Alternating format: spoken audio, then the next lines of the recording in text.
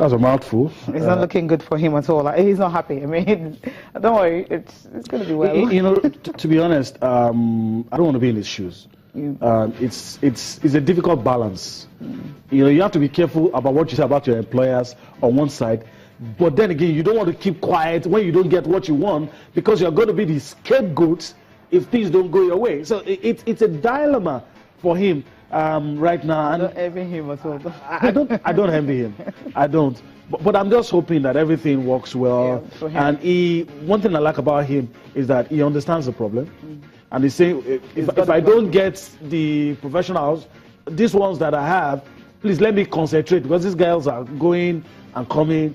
You know, I think probably the NFF needs to wade in. If you have no, he says he talked to them. There's something they can do, because really, you know, we talked about the fact that look, the clubs owns them, and if you check, if these girls don't play week in week out in their clubs, how competitive will they be? They won't be sharp. That's the thing, because you're not on. And what will even be the criteria for selection if nobody sees you playing? So that's it's a dilemma. They really actually also need their club also for them to play there. I just don't envy him at all, because take a look at the Falconets. The last tournament they got to the finals. I mean, when you have that on your head, knowing that this was the last performance, run out to Germany, and right now you're going, everyone expects you to actually be at your best. I mean, the target should be, if you can't finish as runner-up, then you have to win it. Yeah, if you cannot, anything below a runner-up, it's going to be deemed as failure. But from what we've seen, I think we'll just take a look, just like what we did when our guys were praying for the Olympics, and just say, okay, whatever happens, we'll just take it like that, because we've been monitoring their preparations and all that, and the coach is really not happy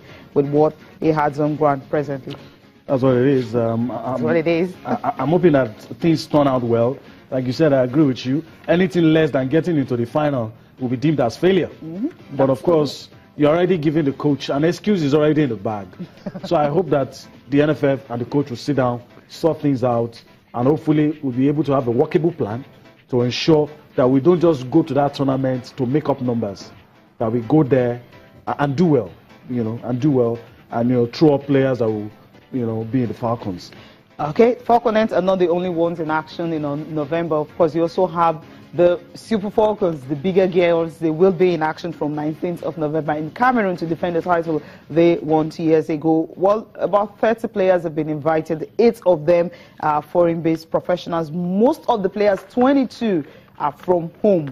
So this is a huge one for Florence or Omagbemi, because when you have just 8 players to join, okay, they can come in anytime they feel like. There will be no deadline for these ones, but you have to start working with 22 players.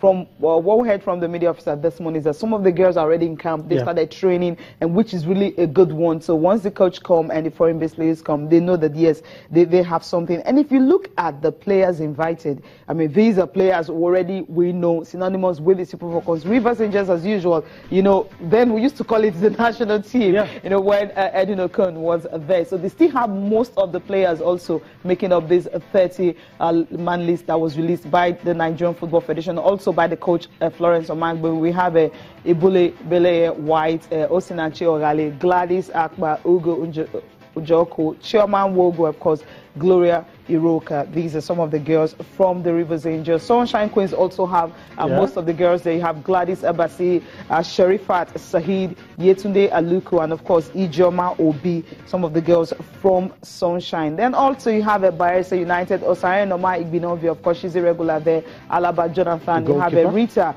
Akareko, and you have Alice Ogodo from Delta Queens. Conference Queens, you also have 2 players from there, Sheun Bello, Maureen Solia. Of course, you have the Adamawa Queens, you have Inena Julius and Chioma Wanko. So also Ibom Angels, Ine Queens, Pelican Stars, Nasara Maisons have the likes of Inena AK.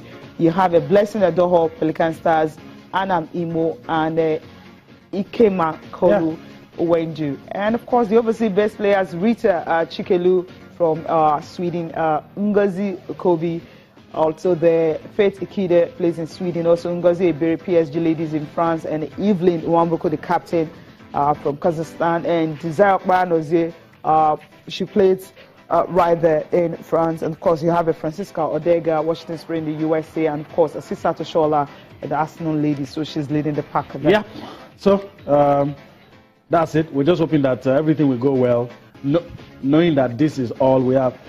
Cecilia, let's travel abroad. Yeah, definitely. We'll see the way it's going to pan out in this one. But just taking a look at the list, I mean, are there some girls you feel they should be there? No, I think the list is okay. I think the list is okay.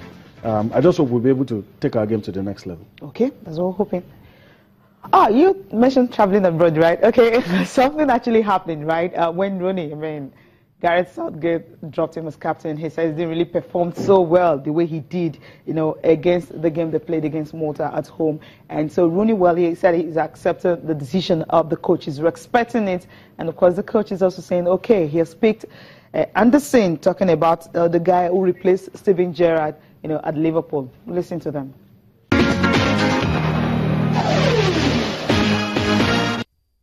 I understand and respect the manager's decision, and I'll support the players 100% and try and help the players get 3 points tomorrow. So I'll be ready, of course, to come on from the bench if needed, and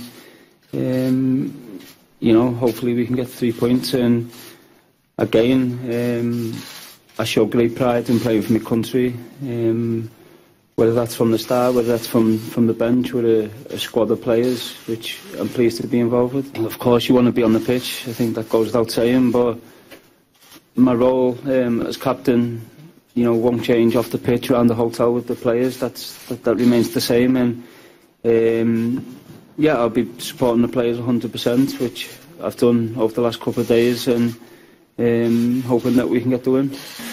What stood out for me is captained the football club where he had to take over from one of the most iconic figures in English football, and that would have been a difficult challenge for him. I think he's matured from that, and he's shown great leadership skills with his club. He's used to being the captain, which is also important, I think. And within this group of players, he's got a voice and an opinion, very clear ideas on what he thinks we need to work on, and good tactical understanding. So again, not an easy decision because there are other senior players in that dressing room. But I think because he's captain in a big football club and he's used to that responsibility, it's the right decision for me. You're talking about two different profiles of player, different attributes, different skills, and that's entirely the basis of the decision. You know, we're away from home, a different tactical challenge we expect from the opposition. So as the coach, you've got to look at what's the right setup for that particular game.